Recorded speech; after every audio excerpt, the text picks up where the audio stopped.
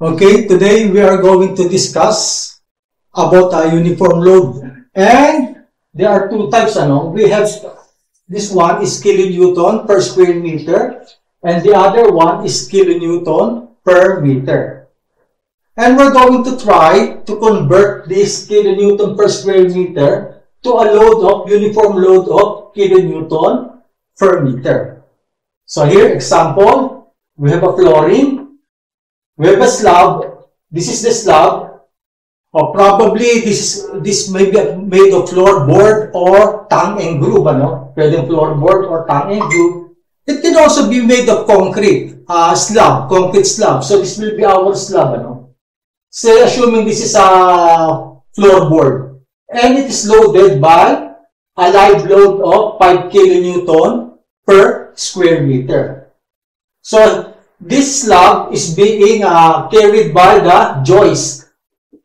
And the joist is also being carried by the beam.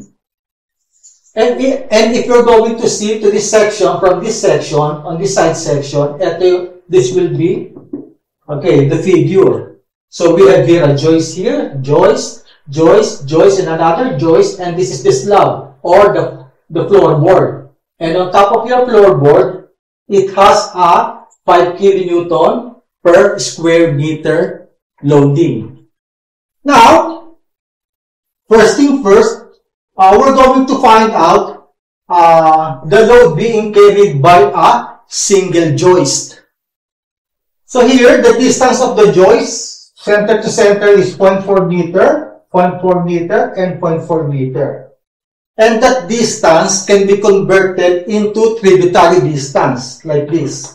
So 1/2 of this spacing and 1/2 of this spacing, 1/2 and 1/2. It is also 0.4 meter. The tributary distance. Also, 0.4 meter. So the beams is not shown. I didn't show it anymore. Okay? So this is your tributary distance. Then if you're going to look at the floor plan here, so here's the floor plan. We have a joist here, here, and this joist is this joist, and this joist is this joist, and this joist is this joist. And on top of that one, we have a floor load of 5 kilonewton per square meter all throughout the flooring. And I have marked the tributary area. This one is 0.4 meter and tributary length is 4 meter.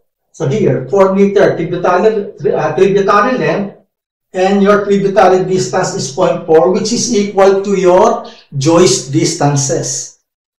Okay, so here I mark it with the red color. So this is your tributary area. So here I have written tributary distance equal to joist spacing. So here, we have a 5 kilonewton per square meter all throughout. So we're going to try to convert that one into its equivalent load of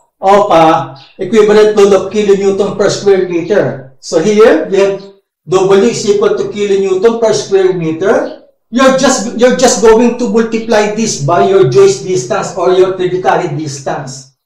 Okay, so here 5 kilonewton per square meter multiplied by 0.4. So you're going to have a 2 kilonewton per meter.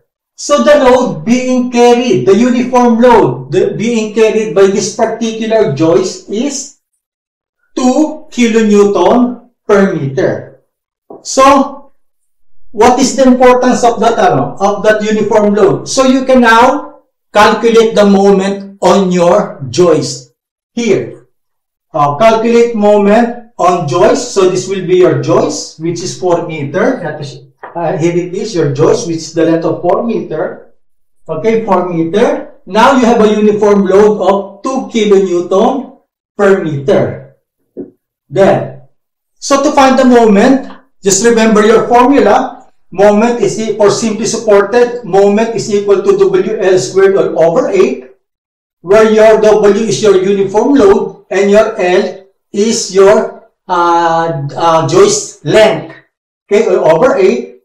So, 2 kilonewton per meter multiplied by 4 meters squared all over 8. So, you have a 4 kilonewton meter moment.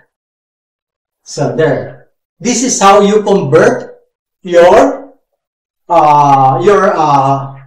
kilonewton per square meter to uniform load of kilonewton per meter. Okay?